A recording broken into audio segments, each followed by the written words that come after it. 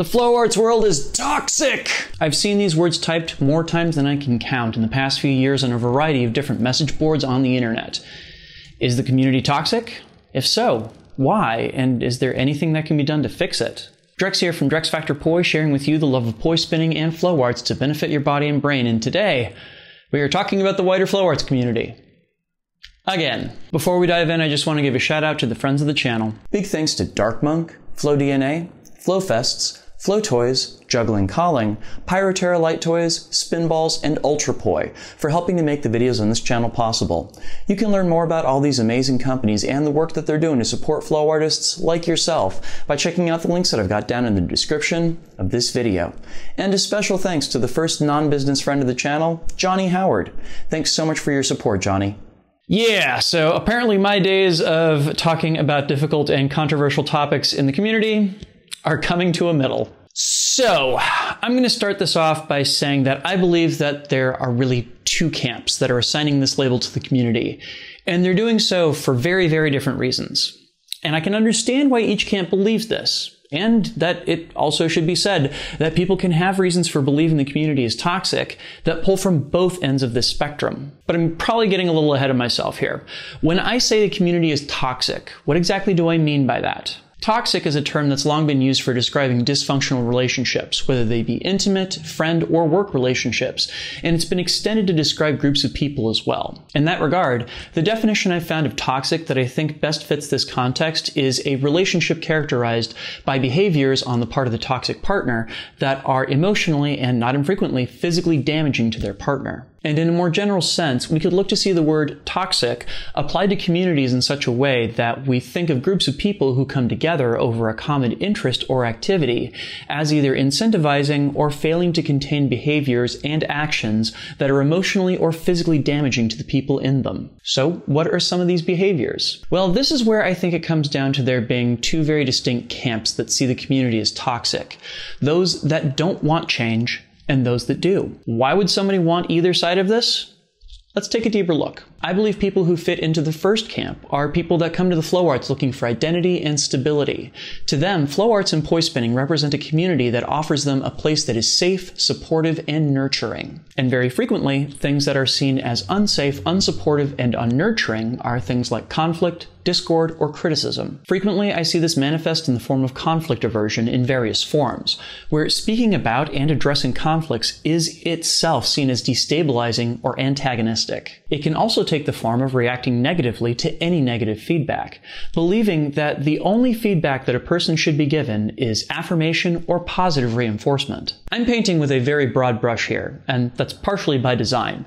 I believe that there are many cases in which people engage in negative feedback from a bad faith position, where doing so gives them a feeling of power by tearing down others or what they represent. But I also believe that conflict avoidance isn't sustainable and can be one way in which toxic positivity can manifest, which that's a whole topic for another video. And perhaps the biggest ways in which I see this manifest are people who decry the emergence of what they refer to as cancel culture, which in many ways can be seen as the ultimate threat to a community's stability. Now, me personally, I don't believe that cancel culture is actually a thing as it's been positioned, and if it is, then it's been most frequently used by the very people who are complaining about it now. I think that accountability is incredibly important, especially among people that hold a great deal of power and influence in a community. And it's that very thing that makes cancel culture seem like such a threat. If you've built your identity around the stability of your community, when those who have the most power and influence in it have some of that power and influence stripped away as a result of harmful behavior, it creates power vacuums or even leads to the collapse of traditional social hierarchies. Cancellation is a direct threat to that stability, and there's no way around that. But if the stability you seek is built upon harms committed upon people in the community, I might ask how stable it is in the first place. So are there people that engage in bad faith criticism of others in the flow arts community? Yes, absolutely. And frankly, are there people that engage in public shaming to make themselves feel powerful rather than elevating or listening to the voices they claim to be fighting on behalf of? Again, yes. But does that conflict make a community unhealthy? No, I don't believe that it does. I think that conflict is frequently necessary to address competing needs, arrive at a compromise, and most of all to make sure that all voices in said community are represented. Okay, so what about the other side of the spectrum? So this is the side wherein people seek to create change in the flow arts community due to long-standing marginalization.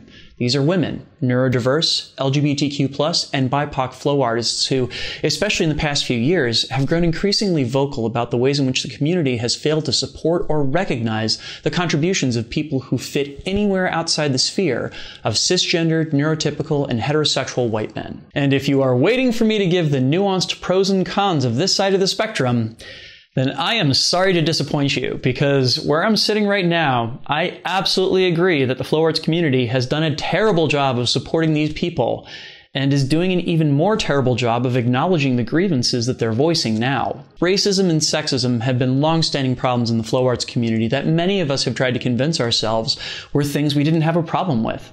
After all, we were different, enlightened. Our countercultural values by default stripped us of both engagement in or accountability for a variety of harmful behaviors, right? I can't count the number of times I've seen people come forward to talk about abuse, sexual assaults, or microaggressions within the community and be gaslit or ignored when they do so. A lot of the aspects of fragility, whether it be toxic masculinity or white fragility, have been carried from the wider culture into the flow arts culture. And yet, we are having these conversations, which in itself is an improvement. These problems are at least being identified, and that is the first step towards resolution. But here's where things get interesting, because these two different poles of the community are directly in conflict with each other. See, talking about harms in the community in itself will rattle the conflict-averse side of the spectrum. These conversations are a threat to the stability of the community, and therefore the bedrock upon which their identity is built. By the same token, the status quo has been harmful to countless individuals, and having their concerns brushed off or ignored deepens or continues the harms that they experience. So, is the flow arts community toxic? Well, I think I've identified several ways in which it does cause emotional and physical harms to those who are a part of it. But, at the same time, the exact ways in which some perceive harm is the way others perceive exactly the opposite.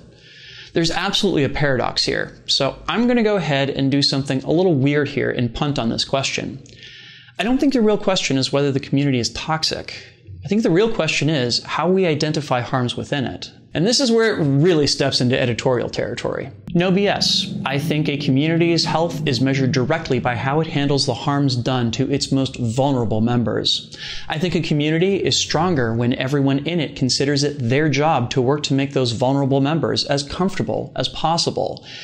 And a part of this is identifying the ways in which we contribute to harms against them and being willing to engage with and grow from having those harms identified. I literally cannot count the number of times I've seen flow artists apologize for accidentally bumping into other artists at a spin jam and apologize. They almost certainly didn't mean to bump into the other person, but it's at least considered polite to acknowledge that the action may have caused the other person distress. And yet, when we bump into each other emotionally, there's something completely different that happens, wherein people will double down, become defensive, or insist that their intention is the only thing that should matter. That it's considered polite to apologize when you physically bump into someone, but many take offense at being asked to apologize when they emotionally bump into someone, is a contradiction that is baffling once you become aware of it. I think we all need to learn to become better at apologizing and ask ourselves why we're so resistant to doing so in some cases, but not in others. Let's be real. We all have a lot of stuff to unpack here. And on the flip side, I think if one's sense of calm and tranquility is based upon eliminating all forms of conflict from their environment, then they've got some work to do too. They will literally find themselves jumping from community to community for their entire lives because there will never be any group of human beings that can be completely conflict-free. I do want to say real quick that I do get it. This is a topic for another time, but a lot of us come from environments where conflict was really traumatic. There are lots of us that associate conflict and arguments with some incredibly difficult situations. And I'm here to tell you that while we may not be responsible for the traumas that have led to this form of conflict aversion, we're absolutely responsible for what we do with those scars. We cannot ask others to sit in discomfort in order to preserve it for ourselves. Is the flow arts community toxic? Well, I mean, yes, but then again, so is every community that finds itself in these sorts of conflicts. Which is to say, so is every community. And if every community has to engage in these sorts of conflicts, I think that kind of makes the flow arts community normal instead of an outlier. So what's the solution? Well, honestly, I think it's that we all have a whole lot of work ahead of us. But I think it's work that is important and worth doing. But what do you think? Is the flow arts community toxic? And why? Do you identify with one or the other end of the spectrum that I've identified here? How do you think we move forward from here? Leave me a comment, and let's see what the work looks like. Did you get anything out of this video? Please keep the conversation going by leaving me a like, comment, sharing, and subscribing to help other people find this video and to help my channel grow. Do you like poi content? Do you like tutorials, flow sessions, and vlogs on flow arts culture? Consider signing up to support my work. I want to bring flow arts to the wider world and help people connect with their brains and their bodies through prop spinning. So help me do it. Head on over to patreon.com/DrexFactorPoi and sign up. You can do that either by clicking on the card that just popped up on YouTube or by using the link down in the description. Not only will you be supporting this mission, but you'll also be able to get early access to all of my content, a vote in what content I produce in the future, and a host of other awesome rewards, such as getting a special weekly poi lesson delivered to your inbox that is only available to my supporters. Go give that a look, and please consider supporting this channel. Thank you in advance. And on the topic of thank yous, I just want to throw out a huge one because this video would not be possible without the kind support of these wonderful people right here. These are my Flow patrons over on Patreon, and they, along with the people listed down in the description, help to make this video and all the videos on my channel possible. I know, I switched around the order of my stinger here. I was just curious to see how it would flow. Pun intended. Thanks so much for watching this video and being willing to engage in these very difficult topics.